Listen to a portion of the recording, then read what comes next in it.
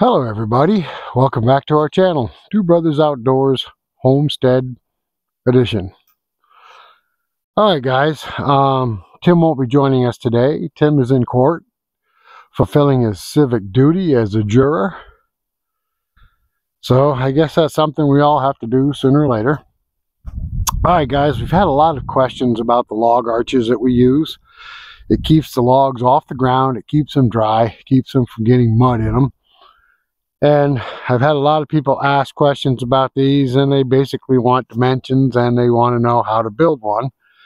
So what I'm going to do today is I'm going to explain to you everything that we did right, everything we did wrong, what we learned, what we changed, and basically I'm going to give you the dimensions. So if you want to build one, you can do so.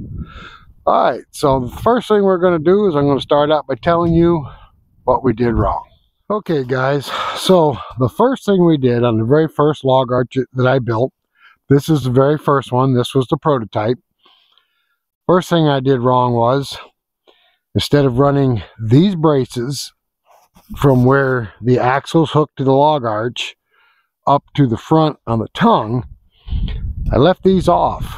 I just put these braces on here, both sides, and of course where the tongue drops down here, I put this brace here. And I thought, well, that's pretty strong, we're going to be golden. First log we picked up, it seemed to do fine. We started to move forward with it. First obstacle the wheel came to that caused the problem, the log arch bent right here and just collapsed. That's why we got the joint right here, because I cut the pipes, got another piece of pipe and welded the two together right here. This wouldn't be here if it wasn't for the mistake that I made just putting these braces on. So when you build your log arch, you have to put the brace from where the axle hooks to the bottom of the arch itself, all the way up to the tongue joint. If you don't put these braces on, the log arch will collapse right here. All right, second thing we did wrong is the tires. See these nice big tall tires right here? These are 16-inch tires. These are off of a Ford truck, an older Ford truck with a 5 lug rim. All right, so the first ones we put on, the first tires, we used a set of lawn tractor tires. They're about this big. They came off the back of a lawn tractor. They're about that wide. I figured, well, nice wide tires like that, low ground pressure, won't sink in the ground. Well, I was right about that. They handled really well as far as staying on top of the ground. The problem was, we live in the Adirondacks, and we have a lot of rocks. And we have logs down, not logs, but you know, trees about this big around, laying here and there on the trails. They branches will fall out of trees and stuff. Well, every obstacle that little tire came to roll over, had problems rolling over it because the tire diameter wasn't very big. So we took those tires off. I got an old set of spindles off of a hay wagon, and I mounted the spindles on this arch and put the taller 16-inch tires on it. Well, I'm going to tell you what, this tire right here, this tire will almost roll over something as high as the tire itself. These tires made such a big difference. It's just like night and day. So when you build your log arch, keep that in mind and build it with a very tall tire. Now Tim's got 14-inch tires on his. They seem to work okay. But the 16-inch tires, I think, in my opinion, roll over higher obstacles easier than the 14-inch tires. So the taller the tire, the better off you're going to be. The only problem that these tires present is that they are substantially heavier than the little lawn tractor tires were. But you have to give up some to gain others. All right, guys, so let's move on to the next thing.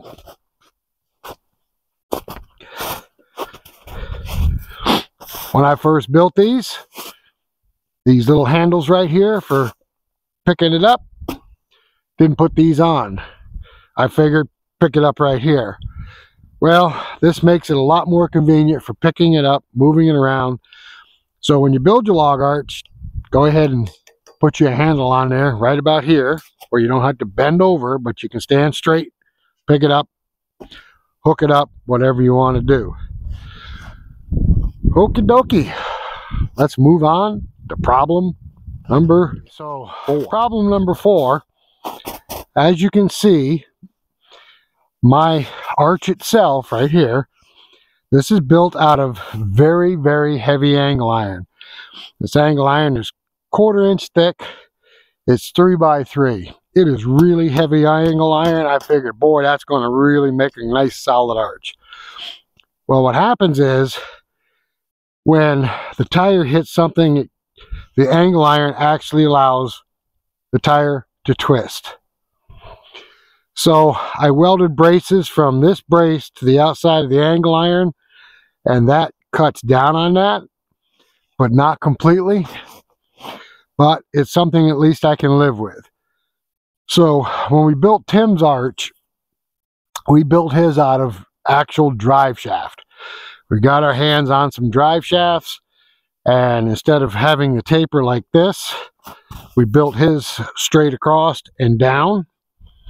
And we use 3-inch drive shafts, and it seems to work a heck of a lot better. The drive shaft doesn't twist. It doesn't allow the tires to do this when you're rolling over obstacles. It's just a lot sturdier than this angle iron, believe it or not, and it's nowhere as near as heavy.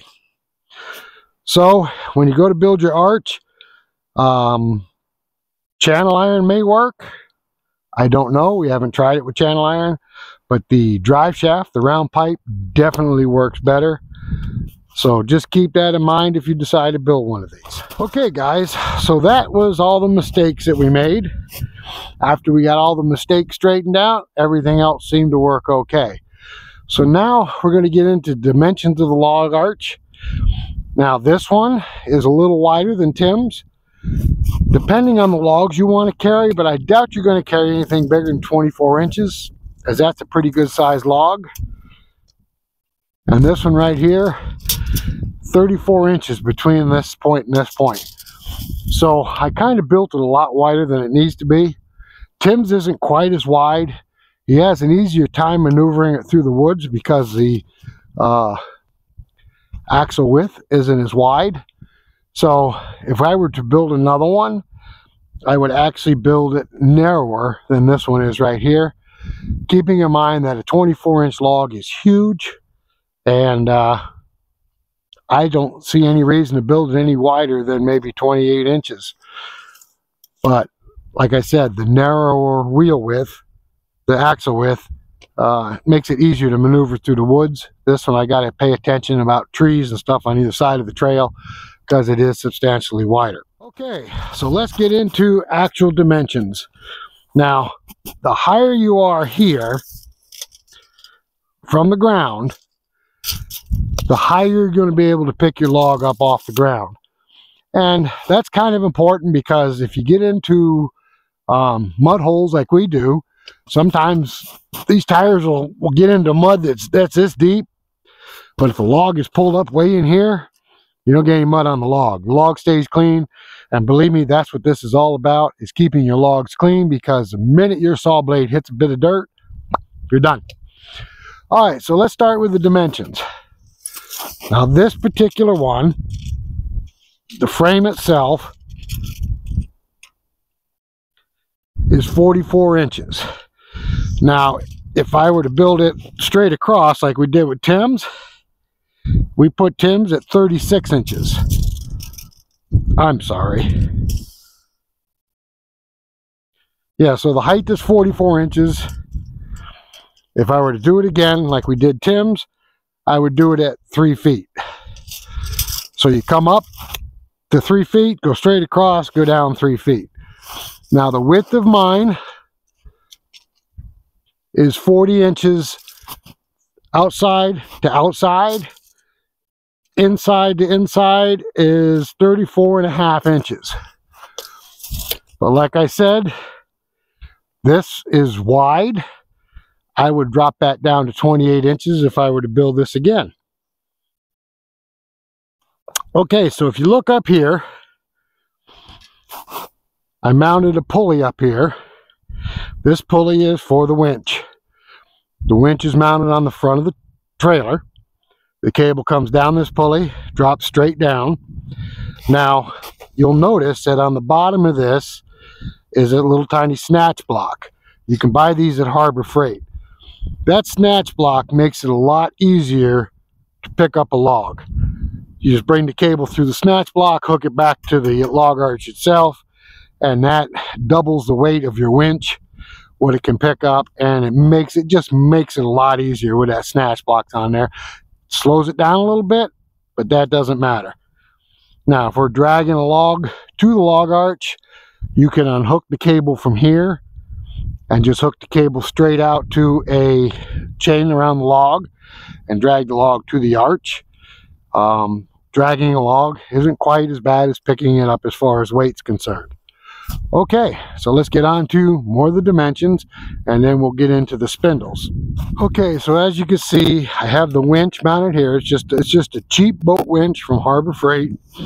Nothing spectacular. And it's mounted on the backbone of the log arch. Alright, so the backbone of the log arch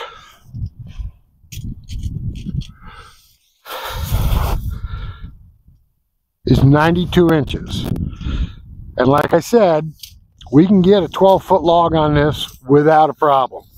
We could go longer, letting the front of the log just sit up in here and jack up the back. But when you do that, the longer the log is, the more weight it takes off the tongue of the log arch. So that could present a problem if you go too far.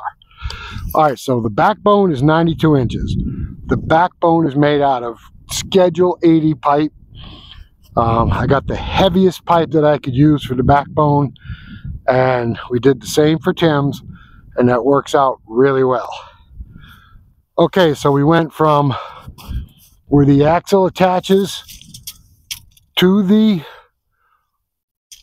arch itself up to the tongue, and that is 100 inches long. But once you get this part assembled, you can measure this yourself and cut it accordingly. These pipes are just regular black iron pipe.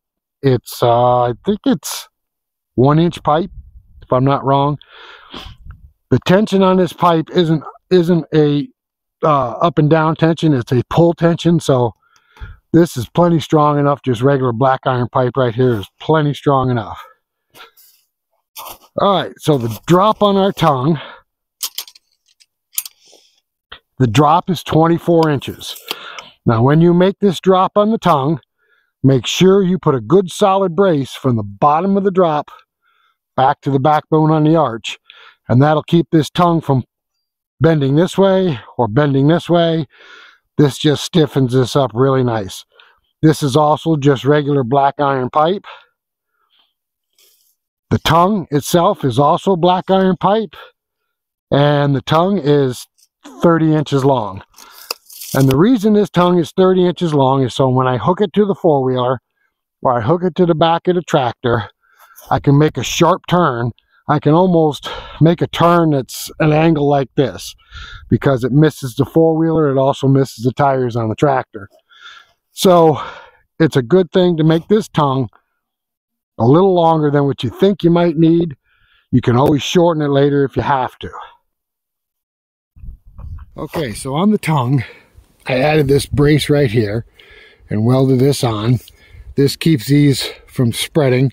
Sometimes when you pull a log up in here, it sits kind of tight, and I didn't want these to spread to break these pipes loose up here. And as you can see, we've done multiple welds up here because we have had problems.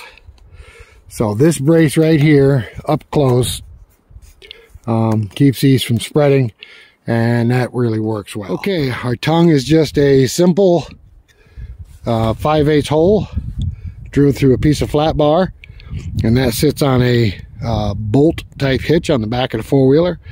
Also on the drawbar in the tractor, we have a bolt set up the same way. The bolt comes up through here. You can either put a nut on it or we put a washer and drilled a hole through the bolt and just put a pin through it. But that keeps it from coming loose. Of course, the winch is just held on with U-bolts. Pretty straightforward and simple. Okay, so I welded this bolt here, and this is for hooking the chain. What this chain does is when it goes around the log, the chain is welded to the backbone on this side. The chain goes around the log, you pick the chain up, and you slide it on this bolt, and what that does is it supports the front of the log. When you load a log on the arch, you want the front of the log to be a little heavier so it wants to fall, and that's what this chain does, is it supports it up against the backbone, and by being heavy forward, the log rides against the chain. Okay, so you'll notice there's two hooks, one here and one here, welded on the back of the log arch. This is the chain that goes around the log that the snatch block hooks to, and it jacks it up. These hooks serve two purposes. Number one, carries this chain. Number two, I have an extra piece of chain in the back of the four-wheeler. So I'm really carrying a heavy log. What I'll do is I'll bring the log up till we stop, and then I'll take the chain in the back of the four-wheeler, I'll wrap it around these hooks, around the log, and hook it back into itself over here. And then I can let the cable down a little bit, and this chain supports the log, so when you're hitting bumps and stuff, it's not putting a lot of strain on this cable. Smaller logs, no problem, but boy, I pulled out some 30-inch logs, and they are so heavy that it actually hit a bump, you break this cable. So that safety chain around the log takes the pressure off the cable so it doesn't break the cable, because a breaking cable is a pain in the neck. Now, like I said in the beginning of the video, these brackets were the first ones we put on there. They're not necessary. Don't worry about those brackets. We don't have them on Tim's, and they don't do anything right now. They're just there. Okay, so we'll get down to the spindles. Now, you notice the spindles are not welded to the angle iron. I welded the spindles to a separate piece of metal. You can see right here, it's an old hay wagon spindle, but you can get these spindles off the back of front wheel drive cars, out of the junkyard and stuff. You can get spindles just about anywhere. It's just make sure you get the hub and a rim.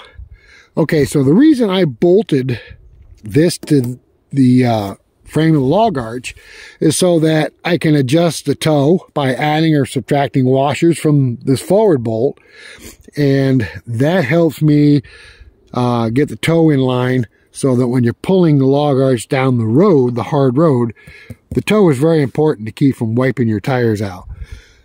So basically, the only reason I bolted this to the frame instead of welding it was so that I can adjust the toe. And you can see one of them here. Yeah, this one right here, I got washers in the back, so it moves this wheel this way.